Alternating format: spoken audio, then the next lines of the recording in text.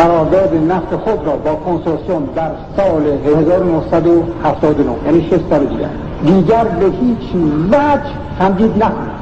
Well, in order to go there with the plan, the first thing I have to do is set the scene for the plan. When Jimmy Carter came into office, because he saw the Shah of Iran as a conservative Republican ally, he took the position that this man had to go, that this was a proxy of the United States. Therefore, he did not want a strong Iran, and he looked to a man in France who, by the way, was only there 4 months. That's what intrigued me to write the book, Bill. I looked at Khomeini and I said, how could a refugee go to France in 4 months, accumulate the firepower, the money, and the resources to overthrow a country? I want you to address your comment on Khomeini in Paris, and what are you saying about Jimmy Carter's role and the U.S. government's role in terms of Khomeini coming to power? Khomeini shows up in Paris from Najaf, Iraq, and he's a refugee. The president, Giscard d'Estaing, told me he didn't even know who he was when he arrived. I didn't know who he was. I didn't believe it, but he said he didn't know who he was. He comes into the country. The first thing we find out is almost 1,000 individuals a day, 1,000 individuals a day are coming out to a chateau west of Paris.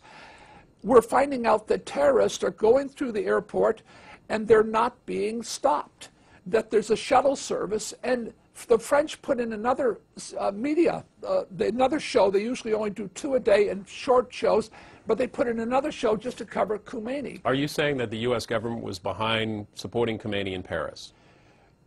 U.S. government was behind supporting Khomeini in Paris, as the French were and as the British were, and it ended up in a summit in Guadeloupe, which confirmed it all. Didn't, though, the revolution in Iran happen first, before Khomeini was in Paris, correct? And there was, so what was the role of the U.S. there? There was already sort of a nascent movement there, was there not? Mosques, mullahs, and madrasas. It was a bazaar movement, not bazaar, but the bazaars in Iran. My contacts on the ground, ambassadors I talked to, including Labrani, the Israeli ambassador, said it was run through the mosques. Khomeini was firing the mosques with cassette tapes every week, coming out of Paris, France, and he was coordinating he knew it was, listen, they were sending money into Khomeini.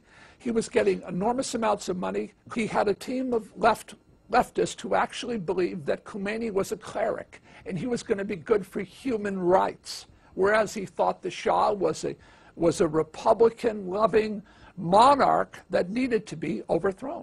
He deposed the Shah of Iran. He conspired through a Guadeloupe summit to overthrow the Shah of Iran. The president of France told me he was a bastard of conscience. He showed up in Guadeloupe with the French and the Germans and told us. And next thing you know, the Ayatollah Khomeini comes over from France, takes over, and nothing's been the same in that region. The Shah told his wife, I fear that horror will come upon the world if he does this, because I fear that the Russians will invade Afghanistan and Saddam Hussein will invade us and the radical Islamics will become an epidemic, and they did. This secret study portrays the Shah as a brilliant but dangerous megalomaniac who is likely to pursue his own aims in disregard of U.S. interests. So how could I be your man, your agent? How do you mean? Safeguarding your interests. Well, it says that the Shah is an uncertain ally. His dreams of glory apparently... I know. So you would like me to be your stooge? The Shah of Iran has been talking about linking the price of oil to the price of world commodities. If the commodities go up, so would oil. If the commodities go down, so would oil. The Shah outlined these ideas in an interview with our correspondent, David Burrington. The Shah has no apologies for the high cost of his oil. He'd rather leave it in the ground here than sell it any cheaper.